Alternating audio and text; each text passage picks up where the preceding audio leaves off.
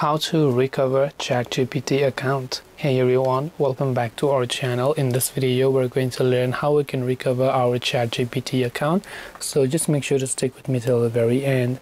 Now if you want to basically recover your ChatGPT account, it's actually quite very simple to do. Go to chatgpt.com and this is the interface you will see. From the bottom left you can see the login option. Just make sure to click on that little login button there.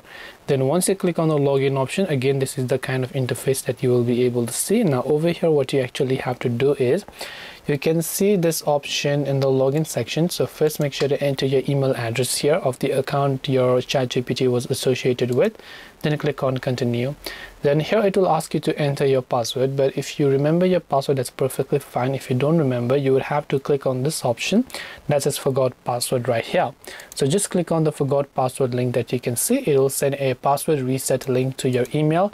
So just click on the continue button there. Then after you've done that, you simply want to go to your email over here, which is it. Obviously most of you might be using Gmail, so you can go there and you can see change password for ChatGPT.